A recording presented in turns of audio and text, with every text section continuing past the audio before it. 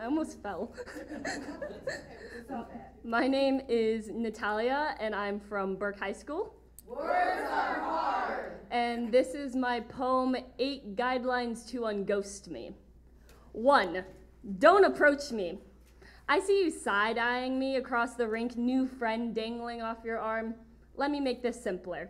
I have seen you. It's kind of hard when you've fallen in front of me at least 6 times. Look, I'm trying to avoid you, but you're staring at me like I'm the skeleton in your closet, but you're the one I don't want to revisit. 2, don't ask me about my past, you representation of my past. 3, don't ask me about writing.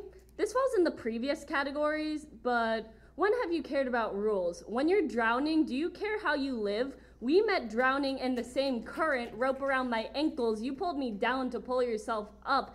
That was the only way you thrived. Don't ask me about the only habit I've managed to keep, the only thing you never tried to save. 4, don't talk to me. If you haven't realized, I don't want to talk to you.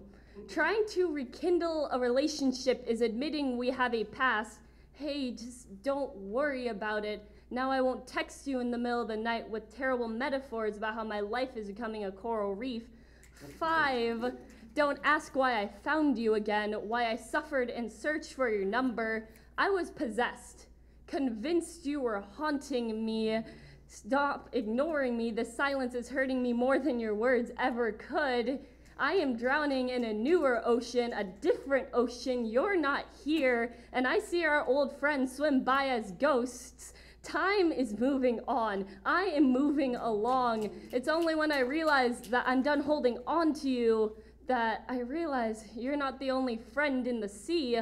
6, don't ask if I regret it. I always knew we'd be torn apart, that we can't stop time.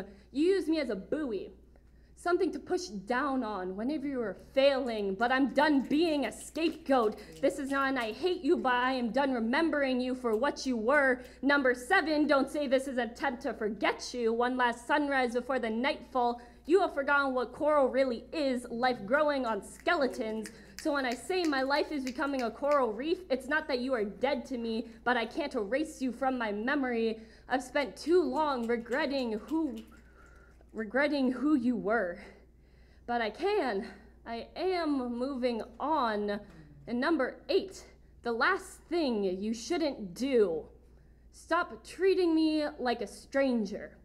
Stop this stalemate. Stop turning every word into a reclamation. Stop acting as if every tear and smile we shared was useless. Stop being afraid to talk to me, because all I wanted to tell you was thank you.